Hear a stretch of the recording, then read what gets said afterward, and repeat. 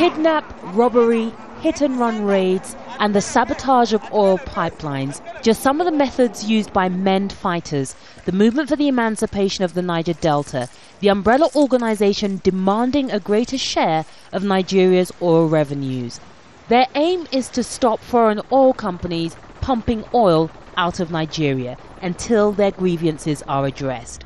For the past 3 years, they have wreaked havoc on the petroleum industry in Nigeria, Africa's biggest oil exporter, at the height of the violence cutting production from 2.5 million barrels a day to 1.5 million. They say they are fighting for a greater share of oil wealth for the ordinary people of the Delta, many of whom live in poverty, but their fight has created widespread insecurity and driven away foreign investors, forcing the Nigerian government to figure out a roadmap for peace. In August, the government offered former MEND fighters amnesty. 15,000 men like these renounced violence and gave up their arms, putting the Niger Delta on the road to peace, so the Nigerian government says. But there are still thousands and thousands of people who are in there who are prepared to fight this minute. Thousands of people who are prepared to continue fighting now. Thousands who are not even prepared to give the dialogue a chance.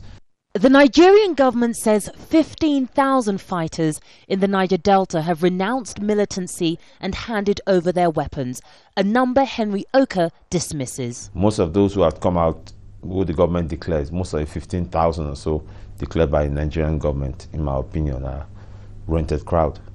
And I don't think, in my own opinion, I think maybe like 500 real fighters may have participated in this amnesty program. What about some of the guns that we've seen paraded on television that the government says has come from militants? Government knows that's not true. There are thousands of weapons, thousands, much more than were supposedly removed from Delta. There are thousands more.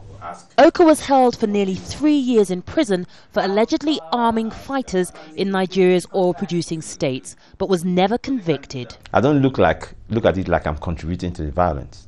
I'm participating in a fight for my right. You understand?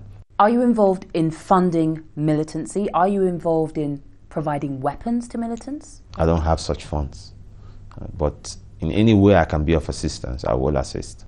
Are you repentant? Oh, no, I'm not. Why should I be? Why should I be? The culture. And despite serving time in prison, Okah says he will support fighters who attack and sabotage oil installations if peace efforts fail. The oil companies are on our land. If somebody comes on our land without our consent, it is our problem, that's our business to get rid of them. If somebody takes control of your house or your car, what you want is your house or your car back from him. And that's it, you know. What we want from these oil companies is our land. You know, and then they can sort it out with the Nigerian government who permitted them to be on our lands against our wills. And he has this warning about the threat of a resumption in violence. The threat is real, you know, and I think, you know, in a few months, if the government doesn't start addressing the real demands of the people of Niger Delta, if the government doesn't start speaking to the right people and addressing the real problems, there will be a resumption in violence very soon.